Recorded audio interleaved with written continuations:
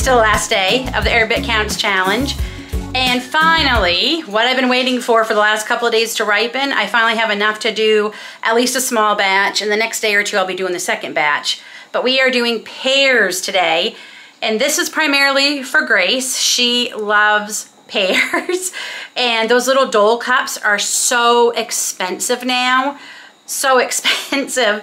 So I'm going to do a few. There's no way I'm going to be able to do enough for her for the whole winter because, well, the pears are expensive too, to do them all, but I like to do a little bit for her because I also know what's in them.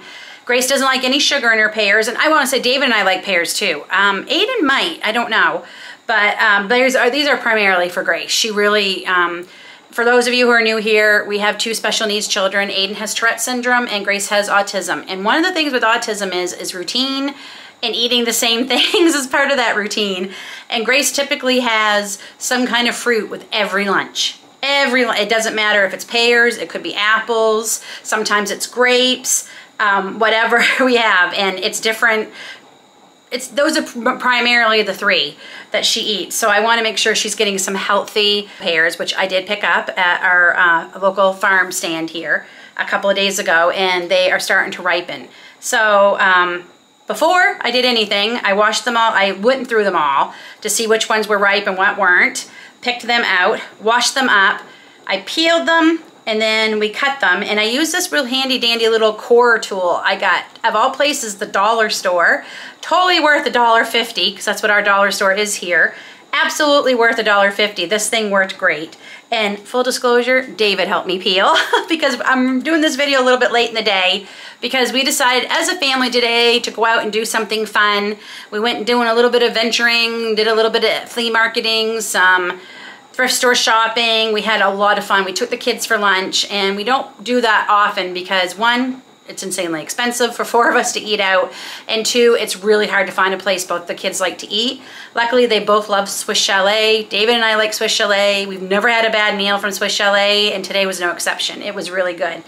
So yeah, I'm getting this video done a little bit later in the day than I want, but hopefully our internet is fast enough. I can still get this uploaded in time for you all to watch this evening. So if you're watching it this evening, hi, this was filmed just a little bit ago.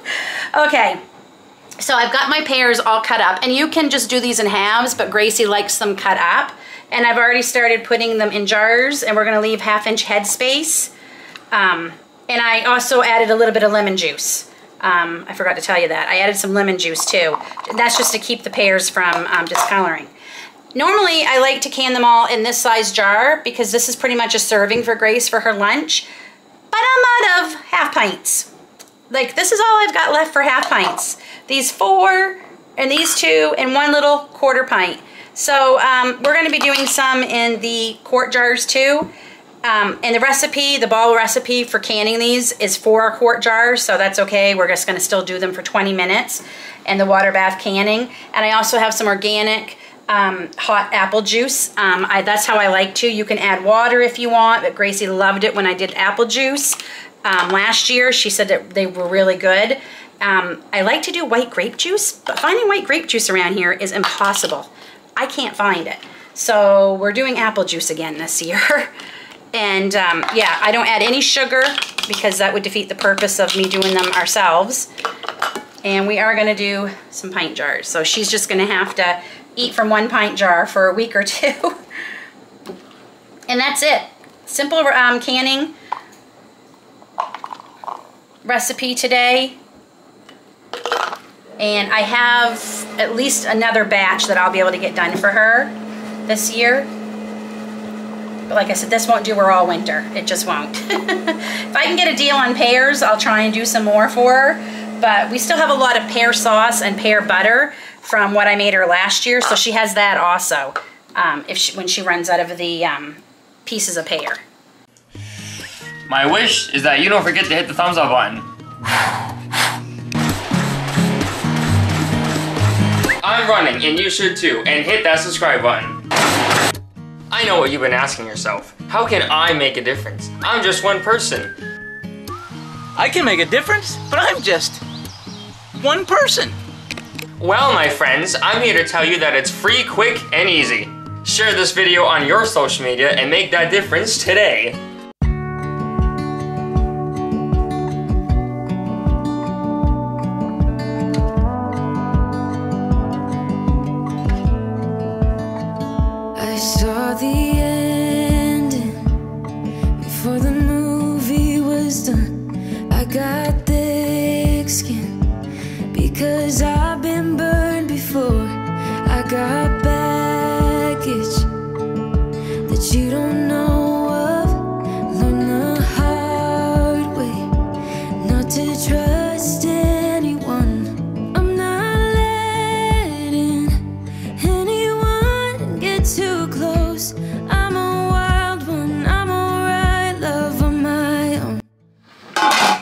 gonna bring these back up to boil, and once they're at a rolling boil, we'll set the timer for 20 minutes.